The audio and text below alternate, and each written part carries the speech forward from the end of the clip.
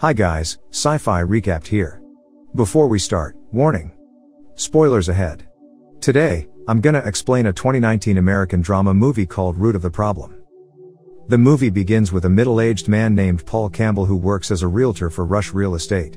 He always inspects and prepares the house before he sells it, but not always in a proper way. As a result, his customers are always satisfied with his service. After selling the house, he returns to the office and invites his best friend and coworker, Jack, to come over to a barbecue party at his house. The evening has come and everyone gathers at Paul's place. Paul's wife, Grace, seems to be jealous of Michelle, Jack's wife, as Jack's always buying nice things for her. Turns out that Paul is a very stingy person. His wife isn't even allowed to donate to the Children Foundation that Michelle runs, thus she only has the chance to do it when he is not around. A few moments later, Grace receives a call from the hospital and is informed that his uncle, John, has just passed away. Uncle John and Grace have been close for a long time, that's why Grace is devastated when she hears the news. Afterward, the couple meets the lawyer to discuss the inheritance that Uncle John left. Pastor Riley, who is Uncle John's best friend, also presents at the meeting room. Paul is shocked when he learns that they will receive a plant instead of money. To make things worse, the lawyer also states that Paul has to sell the uncle's house and all the money will be donated to a kids' camp. The couple are highly disappointed with the result and Paul even wants to immediately throw the plant away. Upon arriving home, Paul gets angry because the inheritance was not as expected and he knows that Uncle John was rich while Grace believes that the plant must be important to the uncle. At the end, he decides to leave the plant outside the house. Apart from being ungenerous, Paul is also an arrogant person as he always mocks Jack every time he makes a sale, claiming he is better than him. In the evening, when Grace asks him about Uncle John's house, Paul looks reluctant to sell it because he won't receive any money at all from the sale as it will be donated. In the morning, Paul rebukes his son, Landon, for sharing his food with his friend. His daughter, Carrie, is also fed up with her father's behavior. After buying some drinks from a coffee shop, Paul and Jack encounter an unemployed guy asking for money. As expected, Jack donates several cents to him while Paul isn't willing to give a single penny. Paul, who is envious of a big project Jack is working on, voluntarily offers himself to help him and wants half of the commission after the sales. Because they are best friends, Jack reluctantly agrees to the offer. After work, Paul tidies up the shed and moves the plant there. He then waters the mysterious plant and accidentally discovers that the plant can generate money. He harvests several $100s from it, but suddenly his children and wife approach him. He doesn't tell them about the plant's magic and acts like nothing has happened. Because he promised to help Jack, Paul goes to an old factory that Jack's going to sell where Jack has been raking for a while. They examine the place and Paul concludes that the factory needs some cleaning and repairing. They climb up to the second floor where they find a hole in the railing, which can be dangerous. However, they ignore the problem and cover the hole with a sheet. That night, Paul diligently waters the plant that keeps growing money for him. He enters the house and is panicked when Grace claims that she watered the plant earlier, but she did not find anything strange, which relieves him. The following day, Pastor Riley pays a visit and asks for a donation for the church fundraiser. The entire house is confused with Paul, who all of a sudden becomes generous and donates an enormous amount of money to Pastor Riley. Paul even changes his appearances and outfit. Thanks to the plant, Paul keeps harvesting money from it and has become rich. However, he still doesn't want to share the secret to the family. For the first time, Paul gives a lot of pocket money to his children. Carrie and Landon question their dad's behavior and hope that he keeps behaving like that. Paul effortlessly wastes his money for not urgent stuff such as a $5,000 lawnmower. Grace gets angry because she thinks it's unnecessary to buy the vehicle and becomes suspicious as they never had that much money. He admits that he gets the money from the factory's sales commission. After arguing, Paul sneaks into the shed and harvests more and more money. At this point, he has received $100,000 from the plant.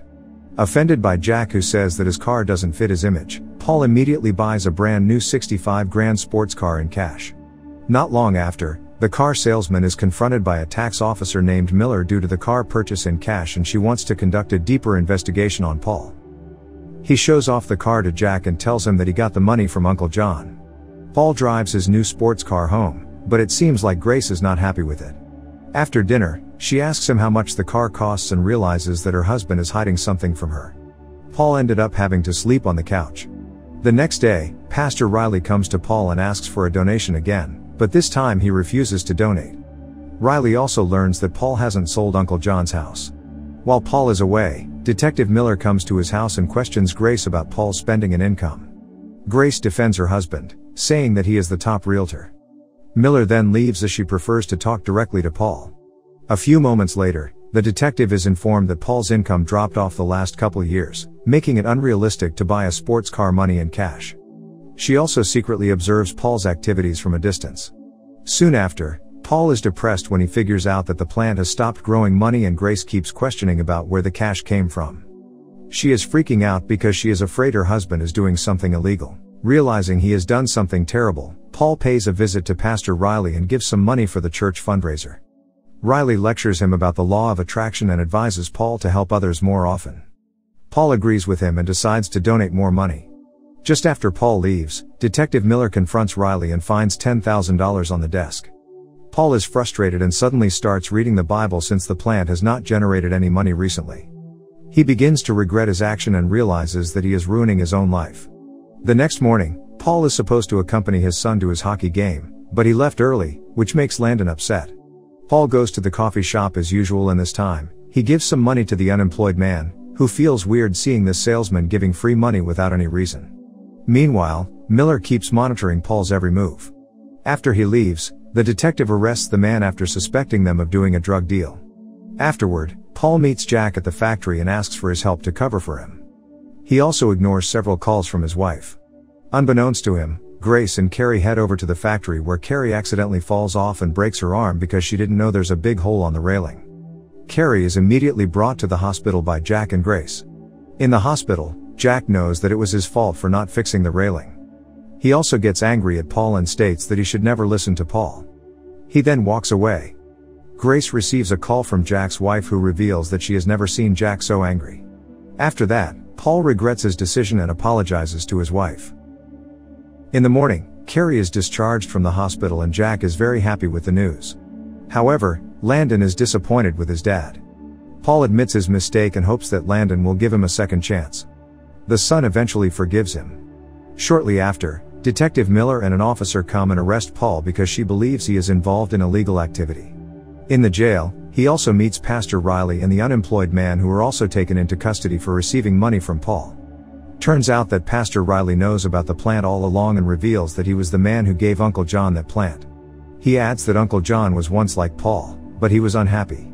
Because of that, Uncle John decided to spend most of his money for charitable causes which helped him to find his real destiny. Paul then realizes that he must change into a better person in order for the plant to grow money again. Paul also learns the shocking fact that the kids' camp that Uncle John always donated to was run by Grace's parents before they passed away. Thanks to Jack's kindness for explaining the commission from the factory sales to Miller, all of them are then set free. Since then, Paul decides to get involved in the kids' camp and donate his brand sports car as a grand prize in a raffle. Everyone, especially Jack and Grace, is proud of him now. At the end of the movie, the family finally has the opportunity to go on a long vacation together and Pastor Riley will take care of the plant from now on. Subscribe to watch more videos like this, turn on notifications, and leave a like to help the channel out. Thank you for watching.